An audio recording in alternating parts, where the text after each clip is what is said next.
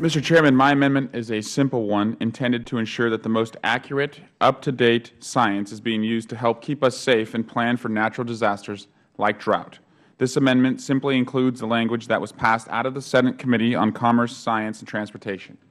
Being from California, I understand the damage prolonged drought can do to our local agriculture and economies. Drought impacts not only agricultural communities, and in my congressional district, we have 55 wineries, but also the larger surrounding economies. We must make sure we are using our resources wisely and working with full information. My amendment does just that by specifying that ongoing research related to drought should include the role of extreme weather events and climate variability in drought. Just last month, Lawrence Livermore National Laboratory climate scientists and scientists from 16 other organizations announced that they have found that changes in precipitation patterns are clearly related to human activities. I would like to submit for the record the scientific article identifying external influences on global precipitation, which appeared in the journal article Proceedings of the National Academy of Sciences. Thank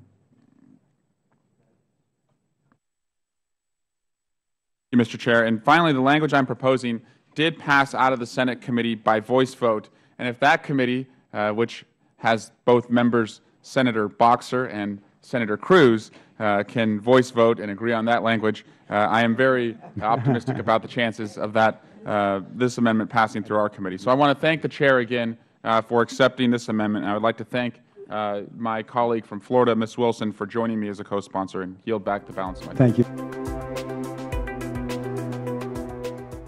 The National Integrated Drought Information System. This is an important program, and the reauthorization represents an opportunity for us to do something in this committee that will tangibly benefit our constituents.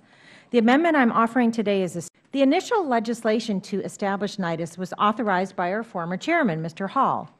It authorized $11 million for fiscal year 2007 with a prescribed increase of $1 million in the authorization for each following year.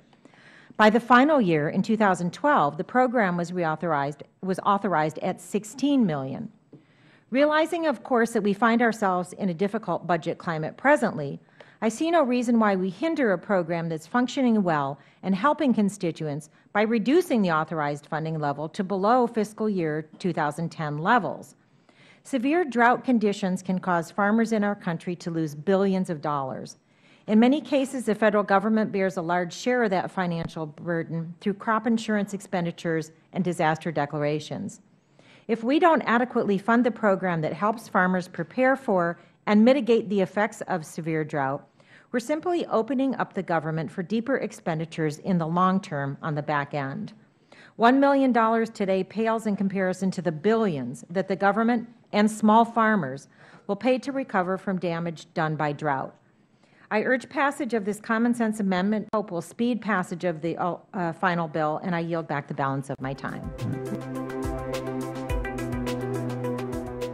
In the two-year period from 2011 and 2012, the Federal Government expended $28 billion in crop insurance as a direct result of drought.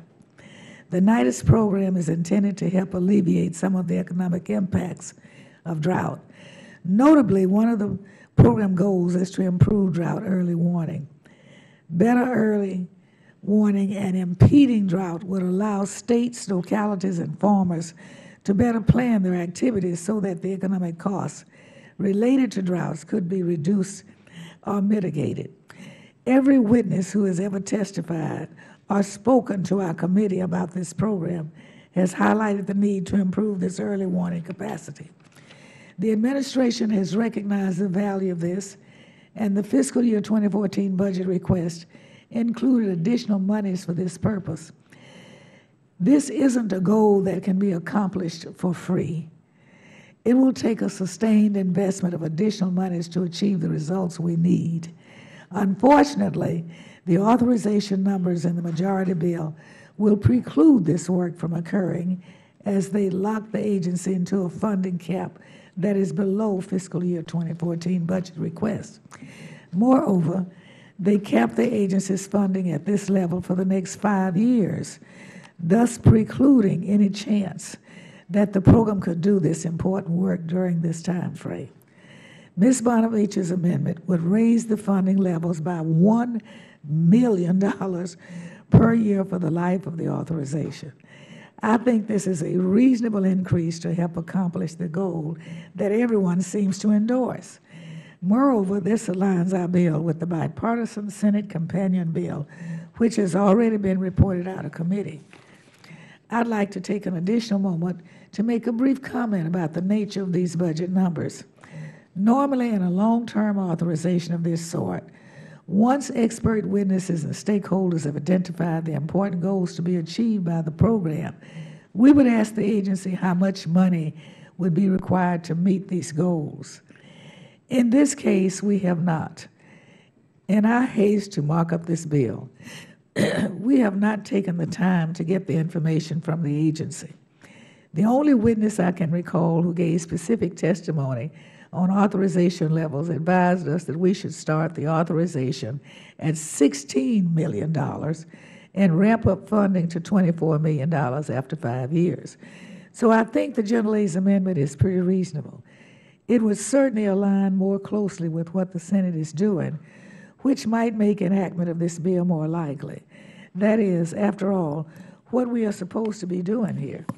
And when the federal government is spending tens of billions of dollars per year to mitigate the effects of drought, I think it makes sense to expend a couple of $1 million to try and reduce those massive costs to our taxpayers and our communities.